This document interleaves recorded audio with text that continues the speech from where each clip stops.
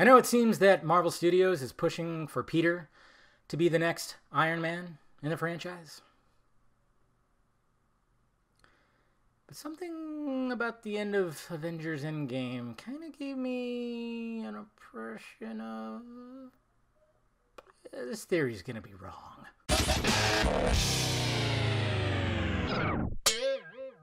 What's happening, film friends? Dave the Film Junkie here. Okay, so, I mean, this is spoiler-filled. If you haven't seen Avengers Endgame, you don't give a shit! We all know that Tony Stark sacrificed his life to save everyone by snapping his fingers with all the Infinity Stones, and of course, that took his life.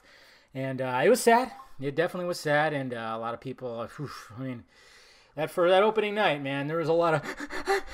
I teared up too, not gonna lie. I did, because, it's a great character. I mean, the first Iron Man's one of my, at least it's in the top 10 of my all-time favorites. I don't know, of CPMs. But, yeah, and now that we're going to get the first movie after Endgame, which is Spider-Man Far From Home, and it seems like with that trailer, they're really pushing, I mean, they flat out say it. The world needs a new Iron Man, Peter. A lot of people don't like that. I was kind of like, nah, we need a Spider-Man. We don't need another Iron Man. But then I went, are they kind of like throwing it off a little bit? Because there was something at the end of Avengers Endgame that kind of made me go, oh, wait a minute. Did they just quietly introduce somebody? And I'm not talking about Pepper. Because, obviously we saw Pepper in her iron suit. And I'm not talking about their daughter, Morgan, either. That was her name, right? I guess I should have double-checked that, but I'm pretty sure that's it. I'm not talking about her either because, well, she's only 5, first off. No, I'm not talking about either one of them. I'm talking about someone that was introduced 6 years ago? Maybe they were already establishing it 6 years ago? That's right.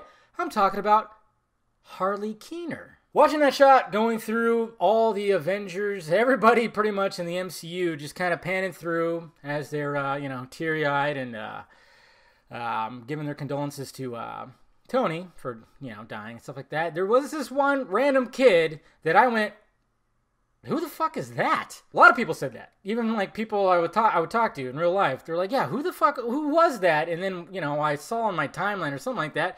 Yeah, it was Harley Keener, the kid from Iron Man 3. Seemed a little bit odd that he was there, but at the same time I'm going, well, they had a nice little relationship, nice little back and forth. That was actually what I liked a lot about Iron Man 3 was the banter back and forth between Tony and Harley.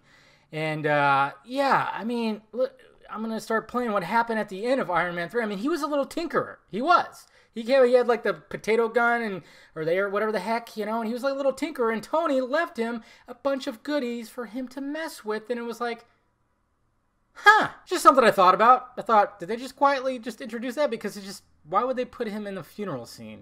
It just seemed like they were like, hey, come back. I mean, and the actor, his name is Ty Simpkins. I mean, he was kind of just showing up. He was in First Jurassic World. He was in Insidious. He even had a brief little moment in The Nice Guys. And I was like, okay, this kid is going to be the new. And then all of a sudden he just kind of disappeared. And, now that we saw him again, nobody fucking recognized him. It's just a theory, guys. It's most likely wrong because, well, we're in 2019. And if the next Iron Man is another white dude, well, oh, there's going to be fits that are going to be thrown. Especially because, these comic books didn't sell well, but they're going to throw this out there. There you have it, guys. Yep, just a theory. It's just something I've just been thinking about since I figured out who that kid was. So there you go. Let me know your thoughts about it down below. What do you think about that? He's a little tinkerer, and I liked, he went back and forth with Tony Stark. He's got the wit. Maybe he doesn't now. Who knows? Anyways, guys, let me know your thoughts about it down below. Hit that like, thumbs up button if you'd be so kind. Subscribe to my channel. Visit filmjunkie.com.